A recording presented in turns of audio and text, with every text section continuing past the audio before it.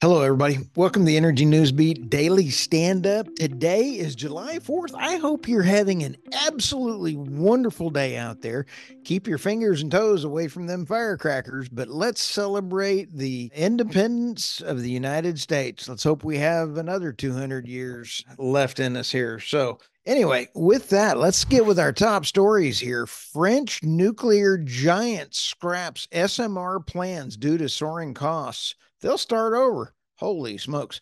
Florida, with a new windmill ban law, goes into effect today, along with language removing climate change. Pretty important. When you take a look at this, EU Commission clears Romania plans to build 2 new nuclear reactors. We're seeing this all around the world. Here's the next article. Google falling short of an important climate target, cites electricity needs of AI. Oops. Let's go to the next article. Electric vehicles not cost effective for emissions reduction. Wow, this is pretty important. I think this is great. Somebody's finally stepping up and putting the numbers together. Oil rises as EIA confirms huge crude draw. We'll go through some of those numbers here in a sec.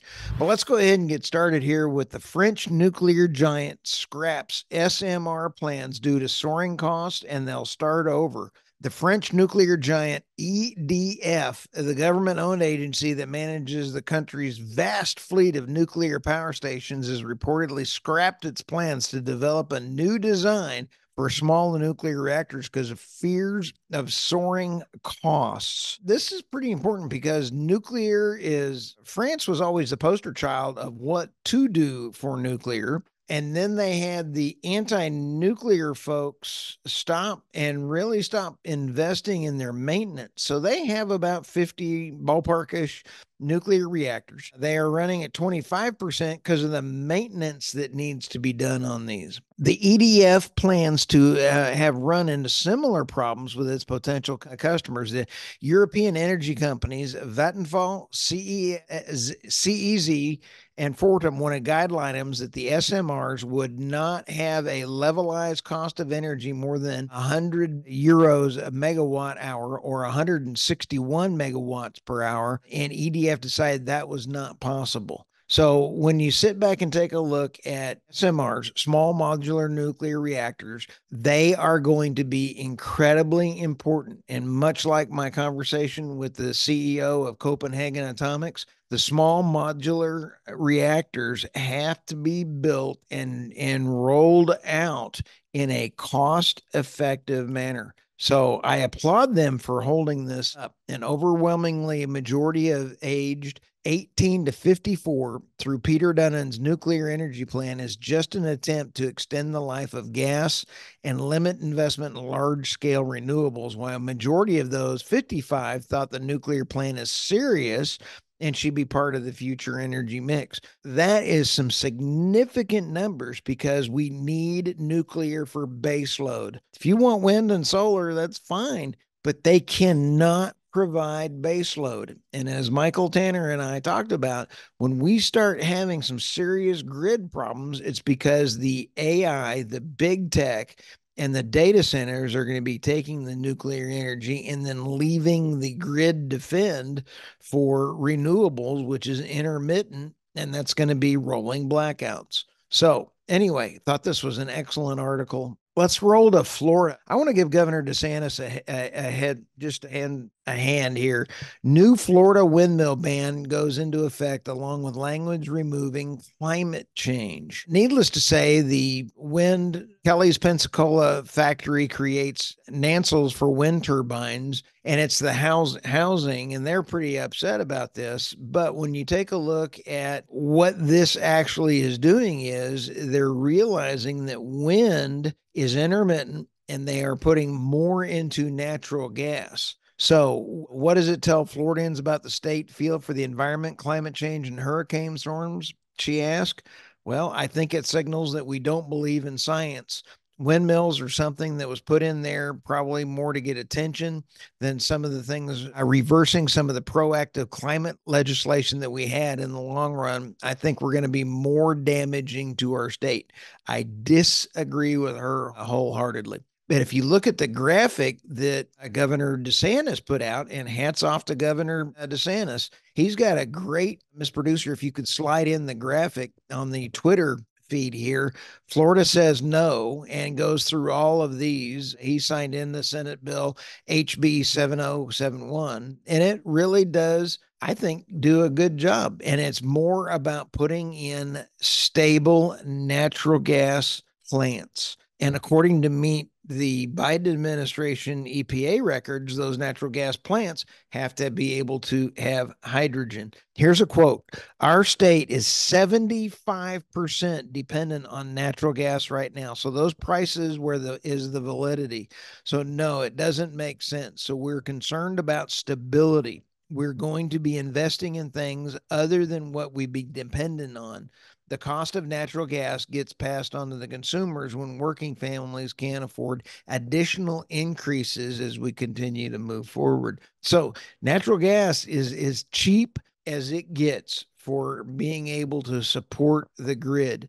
Nuclear is preferred, natural gas is second, and then wind and solar follow on after that. So let's go to the next one here. EU Commission clears Romania plans to build 2 new nuclear reactors. This is really, really cool. The energy minister, Sebastian Burdal, I believe is how you pronounce his name, said the 2 new reactors are expected to make an essential contribution to the national and regional energy security by producing clean, zero emission energy. I think this is absolutely phenomenal. With 4 nuclear units soon to be operating, Romania is expected to avoid 20 million tons of CO2 emissions per year and create more than 19,000 jobs in related industries. That paragraph is critical because nuclear power, clean, stable power, equals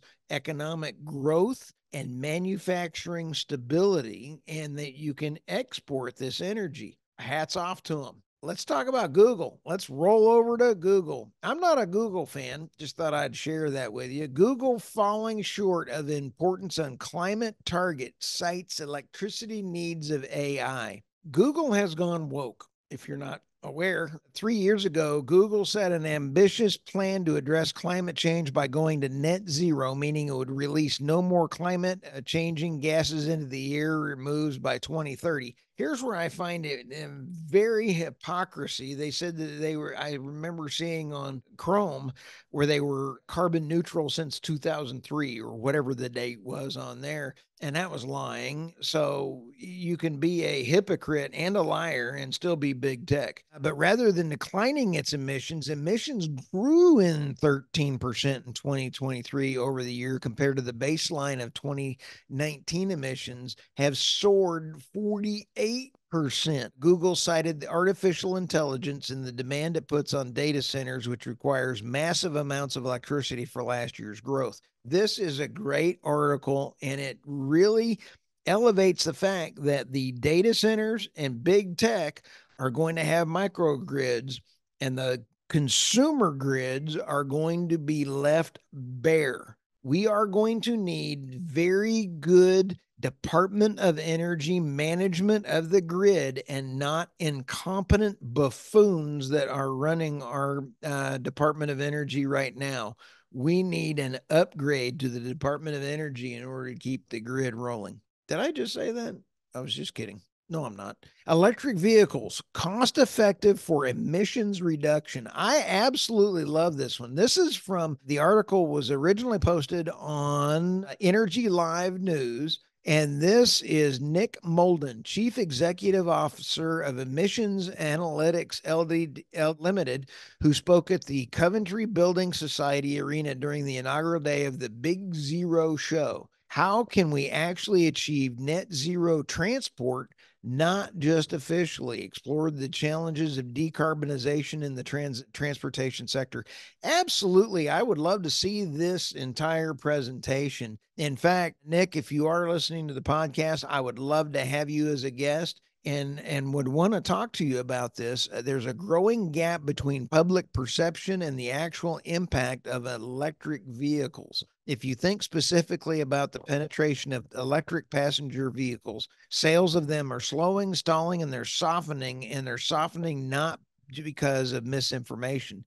There's a little bit about that, but fundamentally they're softening because they're not a cost-effective way of reducing emissions. Wow, this is really cool. I really want to find out more about his reports and things that he has going on. So, again, a shout out, and his information will be in the show notes here. So, with our last story here, oil prices rise as the EIA confirms a huge crude draw. As we are recording this, let's take a look at the prices real quick. We are at 83.74 at the time I'm recording this for WTI, and Brent is 86.22, and nat gas is $2.45. If you are looking to buy and sell crude, condensate, or any other jet fuel or anything else, please go to energynewsbeat.co/trading desk and reach out.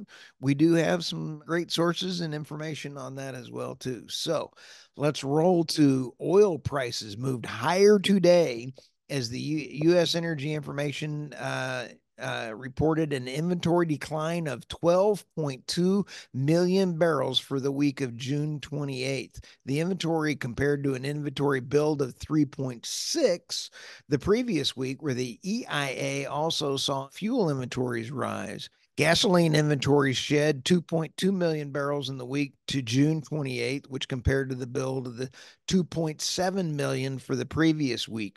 Gasoline production averaged 10.1 million barrels daily last week compared to the 9.9 million barrels the previous week. So some of the maintenance had to have been come back online. The key risk for oil markets is that Israel-Hezbollah war widens into a broader conflict, said the Commonwealth Bank of Australia analyst Vivek Dar told Bloomberg. In particular, the more the particular involvement of Iran and Israel, Hezbollah war may put Iran's oil supply and related infrastructure. Pretty crazy. I don't, and when we have other oil price articles that have come out saying that OPEC still will not be able to control the production quotas or their members, I don't know how you price this out in a normal way. So please like, subscribe, check out the Energy Newsbeat Substack.substack.com, the Energy Newsbeat.substack.com, energynewsbeat.co or energynewsbeat.com, and reach out to us. Michael and I absolutely love all of our fans and all of the great feedback that we get. Have a great day, and I hope you have an absolutely wonderful holiday with your family. Thanks.